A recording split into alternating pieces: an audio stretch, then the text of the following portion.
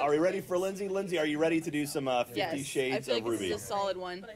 All right, here we go. Make this a little bit Quiet more on the Ruby set. appropriate. Let's get this going. I'm excited to hear this. The smell is foul.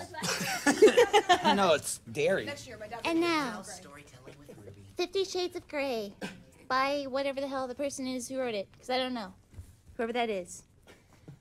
Does this mean you're going to make love to me tonight, Christian? Holy shiz. Did I just say that? His mouth drops open slightly, but he recovers quickly. No, Anastasia, it doesn't. Firstly, I don't make love. I truck hard. Secondly, there's a lot more paperwork to do. And thirdly, you don't yet know what you're in for. You could still run for the hills. Come, I want to show you my playroom.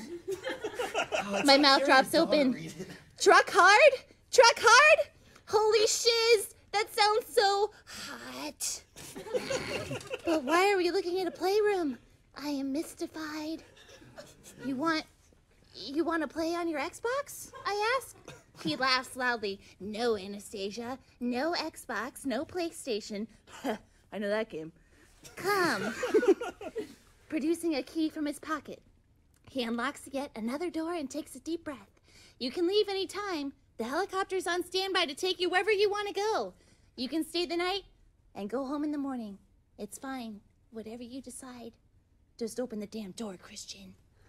He opens the door and stands back to let me in. I gaze at him once more. I so want to know what's in here. Taking a deep breath, I walk in, and it feels like I've time traveled back into the 16th century of the Spanish Inquisition.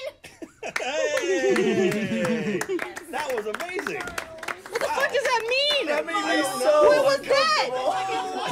This is literature? Who reads this shit? That sold millions of copies. This is millions of terrible. copies. All right.